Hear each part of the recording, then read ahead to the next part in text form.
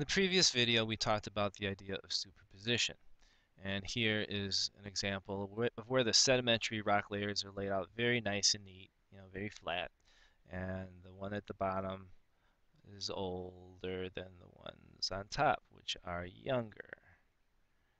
Okay.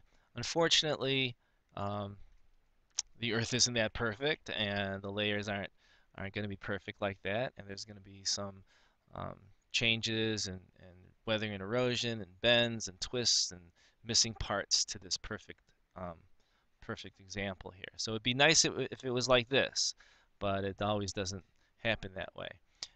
So when there's changes to this position or missing pieces to these layers, these are called unconformities.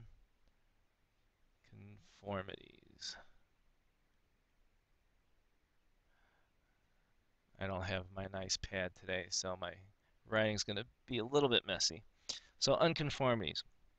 And the first example is probably the most basic of them, where I have some layers forming, and let's make it like the example. And so we have these layers, and over time, um,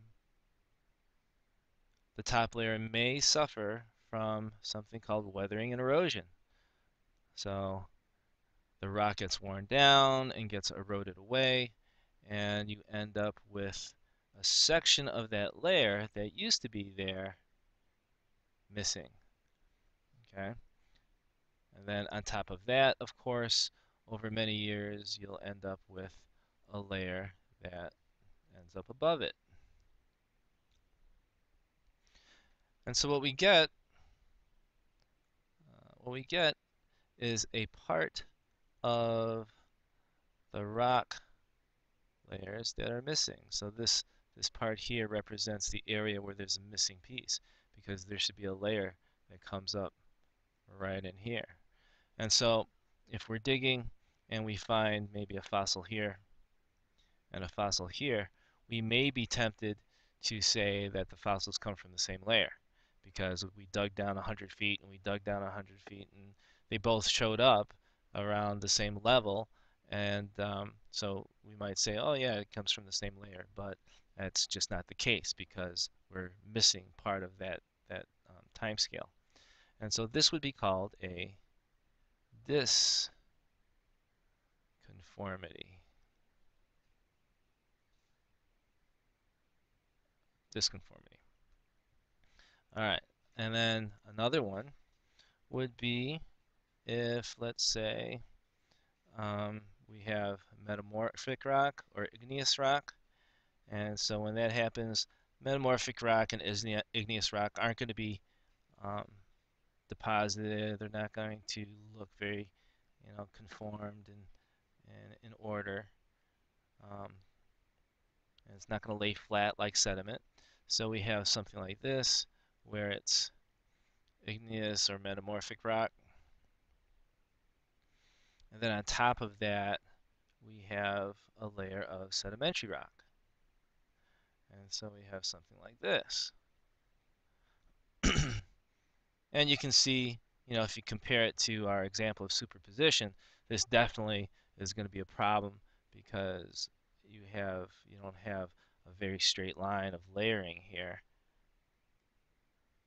And so this area here kind of represents um, a lack of consistency between one layer and the next. So this one would be called a non conformity. Conformity. Oops. All right. And then the third one, let's kind of let's hide these two.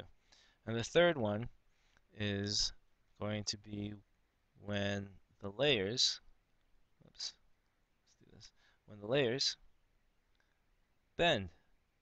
And we know that plates bend because of tectonics, and sometimes they'll crack and form faults, and they'll move.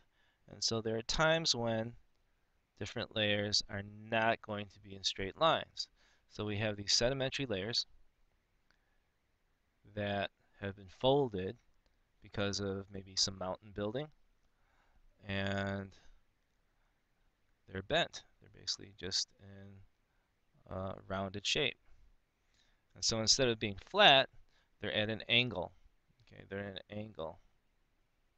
Okay, and on top of it, you may end up with another layer of sedimentary rock. And so here's another layer of sedimentary rock. And so, and once again, you can see the inconsistencies, and you compare that to our ideal superposition model to this. This one would be called a angular, an angular unconformity.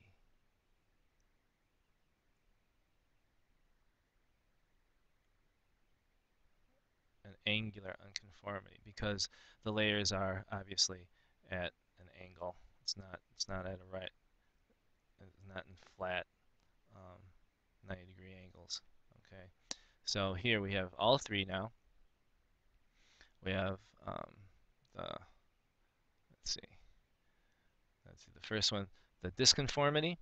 Okay, where there's weathering and erosion washing away part of a layer.